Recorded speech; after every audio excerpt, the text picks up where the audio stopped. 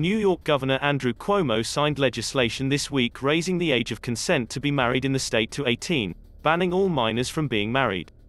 This administration fought hard to successfully end child marriage in New York, and I'm proud to sign this legislation to strengthen our laws and further protect vulnerable children from exploitation, Cuomo said in a news release on Thursday after signing the legislation. Children should be allowed to live their childhood, he added. Cuomo in 2017 signed legislation that raised the age of consent to marry from 14 years old to 18 years old. But the legislation allowed 17-year-olds to be married with parental and judicial consent. State Senator Julia Salazar, who sponsored the new legislation in the New York Senate, thanked Cuomo for signing the bill into law to finally prohibit child marriage without exceptions in New York. Regardless of maturity level, minors lack sufficient legal rights and autonomy that they need to protect them if they enter a marriage contract before becoming adults.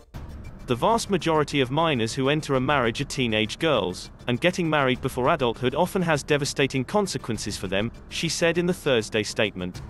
The legislation will take effect 30 days after becoming law. It levels a fine and a misdemeanor charge against those who issue marriage licenses to individuals under 18.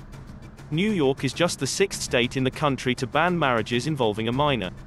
Rhode Island Governor Daniel McKee signed legislation last month barring marriages by anyone under 18. Delaware, Minnesota, New Jersey and Pennsylvania all ban minors from marrying. Nearly 300,000 individuals under age 18 were legally married in the U.S. between 2000 and 2018. According to a study from Unchained at Last, an organization that advocates against forced and child marriage and was cited by Salazar in the Thursday statement. Nearly all of the minors in the study were 16 of 17 years old, though some were as young as 10 years old. Most of the children were married to adult men an average of 4 years older than them.